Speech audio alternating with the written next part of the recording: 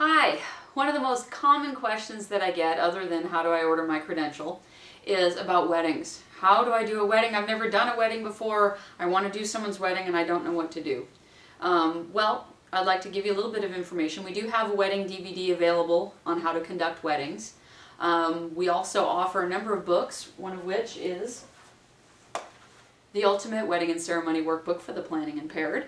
Not only does it have a ton of ceremonies in it, but it has a lot of other information in between that can help you as a minister figure out what you're supposed to do and what you're not supposed to do at a wedding.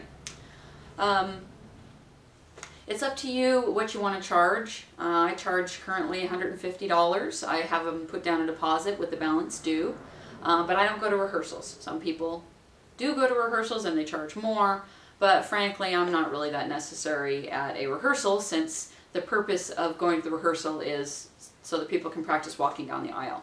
I'm not going to sit and read the whole ceremony at the rehearsal because I already know my part. A few things that you ought to know. When you are the minister, you stand up and you will want to face all of the guests and have the bride and groom face each other. I generally have them hold hands. If they seem kind of nervous, I say something like, why don't you hold hands like you like each other? And that always makes everybody laugh. So they hold hands, they kind of relax a little bit. After they walk down the aisle, please make sure you tell the guests to sit. Say, please be seated. I have been to weddings before as the disc jockey with a brand new minister up there who doesn't tell people to sit down, and everybody nervously looks around like, should I sit? Are we supposed to sit? What are we doing? I don't understand.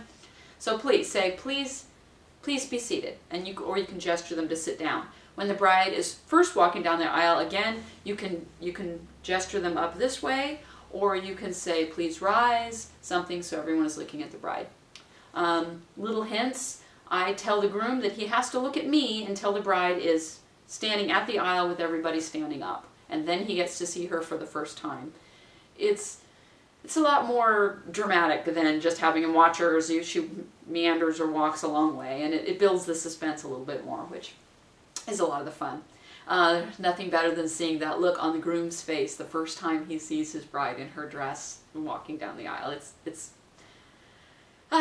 often tear-jerking, and the grooms cry 10 times more than the brides ever do. The brides have been working on it for months and months, and they're like, hey, it's done, and everyone's here, and everyone's looking at me, and the groom's saying, I'm getting married!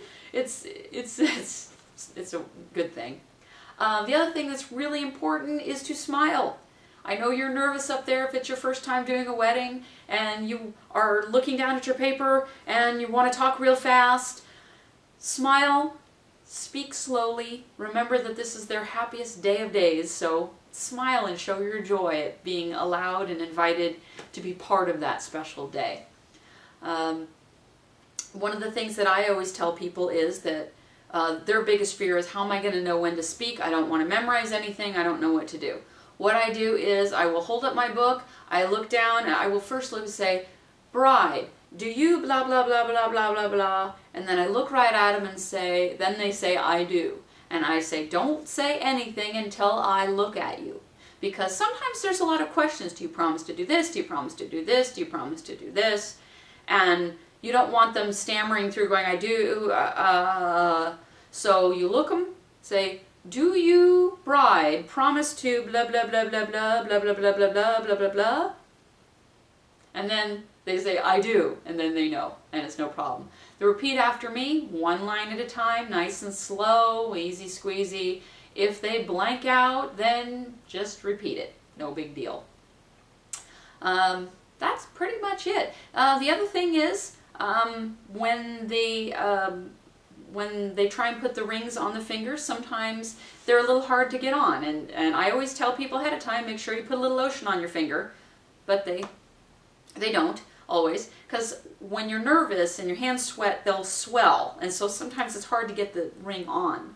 So when that happens and they're struggling to get the ring on, I often say, well, a ring that's hard to get on is hard to get off. People generally laugh.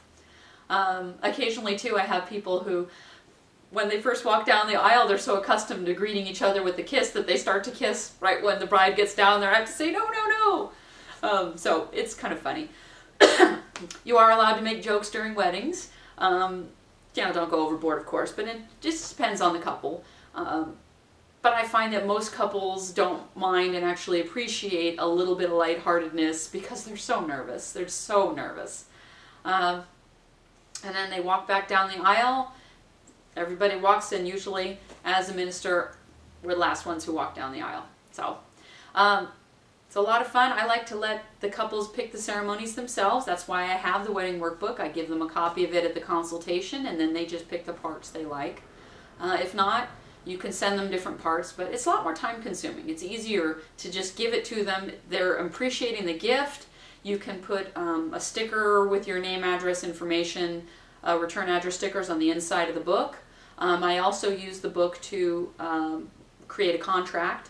I put my name, my address, my email, the date and time that we agreed on for minister services, the deposit and the balance due.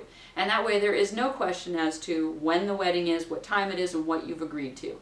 I occasionally have people change the date and time of the wedding without telling me. So you want to make sure that what you have agreed to is written in the book in case it ever comes up. That's the basics for weddings. I would strongly encourage you to get a copy of the wedding workbook. If you have any other questions, I'm always available to answer them. Thank you. Bye-bye.